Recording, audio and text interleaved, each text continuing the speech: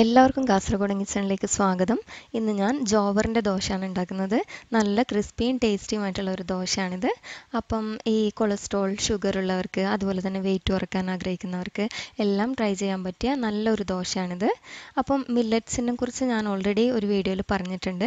അപ്പോൾ ഇത് കഴിക്കുന്നത് ഈ ഷുഗർ പേഷ്യൻസിനും കൊളസ്ട്രോൾ പേഷ്യൻസിനും ഒക്കെ വളരെ നല്ലതാണ്. അപ്പോൾ ആ വീഡിയോ കാണാത്തവരുണ്ടെങ്കിൽ ഒന്ന് കണ്ടു നോക്കണം. അപ്പോൾ നമുക്ക് ഈ ദോശ എങ്ങനെയാണ് ഉണ്ടാക്കുന്നതെന്ന് നോക്കാം. അപ്പോൾ ഞാൻ ഒരു കപ്പ് ജോവർ എടുത്തിട്ടുണ്ട്. അപ്പോൾ ഇതാണ് ഈ ജോവർ എന്ന് പറയുന്ന മില്ലറ്റ്. അപ്പം ഇത് നമ്മളൊരു മിനിമം 4 മണിക്കൂറെങ്കിലും കുതിർത്ത് വയ്ക്കണം. അപ്പോൾ നിങ്ങൾക്ക് ഇപ്പം ഷോപ്പിൽ പോയാൽ കണ്ടാൽ മനസ്സിലാവും, ഈ ഒരു ധാന്യമാണിത്. ഇത് നിങ്ങൾ നോക്കിയൊന്ന് വാങ്ങിക്കണം. അപ്പം ഇനി ഇത് നമുക്കൊരു 4 മണിക്കൂർ വെള്ളത്തിലിട്ട് കുതിർത്ത് വയ്ക്കണം. മിനിമം 4 മണിക്കൂർ. രാത്രി മുഴുവൻ നിങ്ങൾക്ക് കുതിർത്ത് വയ്ക്കാൻ പറ്റുകയാണെങ്കിൽ അതായിരിക്കും കുറച്ചുകൂടി നല്ലത്. ഇനി നമുക്ക് ഇത് നന്നായിട്ടൊന്ന് കഴുകിയെടുക്കാം. അതിനുശേഷം ആവശ്യത്തിന് വെള്ളമൊഴിച്ച് കുതിർത്ത് വയ്ക്കാം.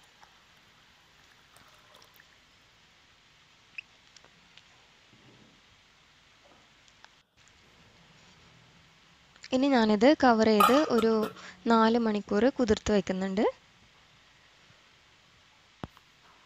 ഇപ്പം 4 മണിക്കൂറായിട്ടുണ്ട്. ഇനി നമുക്കിതൊന്ന് അരച്ചെടുക്കാം. അപ്പോൾ ഞാൻ ഇതിലെ വെള്ളമെല്ലാം ഇപ്പോൾ ഊറ്റിക്കളയുന്നുണ്ട്. അതിനുശേഷം നമുക്കിത് മിക്സിയുടെ ജാറിലേക്ക് മാറ്റാം.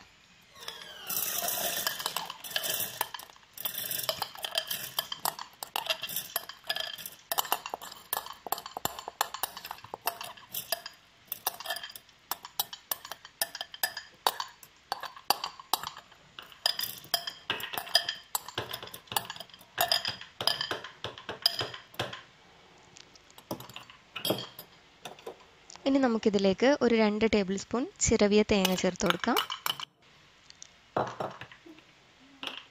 ഇനി ഇതിലേക്ക് 1 ടേബിൾ സ്പൂൺ അവിൽ ചേർത്ത് കൊടുക്കാം. അവിലില്ലെങ്കിൽ 1 ടേബിൾ സ്പൂൺ ചോറ് ചേർത്താലും മതിയാവും. അപ്പോൾ നമ്മുടെ ദോശയ്ക്ക് നല്ലൊരു സോഫ്റ്റ്നെസ് കിട്ടാനാണ് നമ്മളിതിലേക്ക് അവിൽ ചേർക്കുന്നത്. ഇനി ഇതിലേക്ക് ആവശ്യത്തിന് ഉപ്പ് ചേർത്ത് കൊടുക്കാം. ഇനി ഇതിലേക്ക് നമുക്ക് വെള്ളം ഒഴിച്ചു കൊടുക്കാം. വെള്ളം അതായത് നമ്മുടെ ജോവറിന് മുകളിലായിട്ട് വരുന്ന രീതിയിൽ വെള്ളം ഒഴിച്ചു കൊടുക്കണം. സാധാരണ നമ്മൾ ദോശയ്ക്ക് അരി അരക്കുന്നതിനേക്കാളും വെള്ളം നമ്മൾ ഈ ജോവറിൽ ദോശ ഉണ്ടാക്കുന്ന സമയത്ത് ആവശ്യമായിട്ട് വരും. അപ്പം അത്രയും വെള്ളം ചേർത്ത് കൊടുക്കാം. ഇനി നമുക്കിത് നല്ല സ്മൂത്തായിട്ട് അരച്ചെടുക്കാം. ഇപ്പം ഞാനിത് അരച്ചെടുത്തിട്ടുണ്ട്. ഇനി നമുക്കിത് മറ്റൊരു പാത്രത്തിലേക്ക് മാറ്റാം.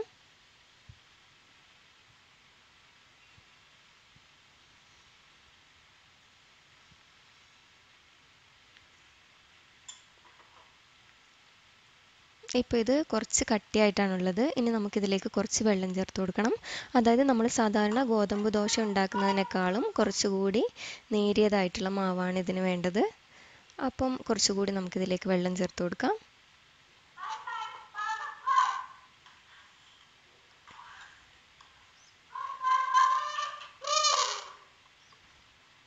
ഇനി ഇത് നമുക്ക് നന്നായിട്ടൊന്ന് മിക്സ് ചെയ്തെടുക്കാം. അപ്പം ഈ ഒരു തിക്നെസ്സിലുള്ള ബാറ്റർ നമുക്ക് റെഡിയാക്കി വെക്കാം.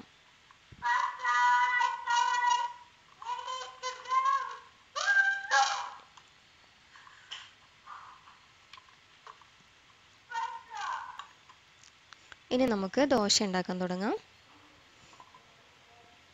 അപ്പം ആദ്യം തന്നെ ദോശ ഉണ്ടാക്കുന്നതിനുള്ള ദോശച്ചട്ടി ചൂടാക്കാം. ഇനി ഇതിലേക്ക് വെളിച്ചെണ്ണ ഇതുപോലെ തേച്ച് കൊടുക്കാം.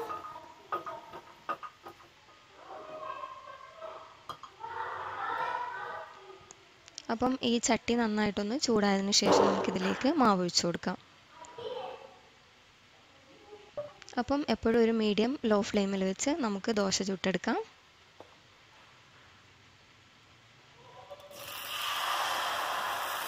അപ്പോൾ ഇതുപോലെ ദോശ നന്നായിട്ടൊന്ന് സ്പ്രെഡ് ചെയ്ത് കൊടുക്കാം. ഇതുപോലെ നേരിയ ദോശ ഉണ്ടാക്കുമ്പോഴാണ് നല്ല ടേസ്റ്റ്. ഇനി നമുക്ക് ഇത് കവർ ചെയ്തൊന്ന് വേവിച്ചെടുക്കാം.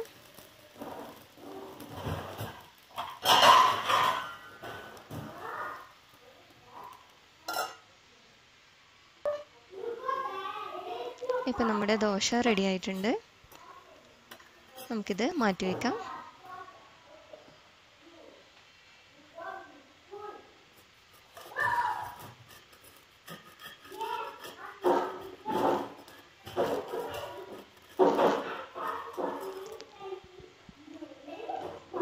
അപ്പോൾ നമ്മുടെ നല്ല ഹെൽത്തിയും അതുപോലെ ക്രിസ്പിയുമായിട്ടുള്ള ദോശ റെഡിയായി.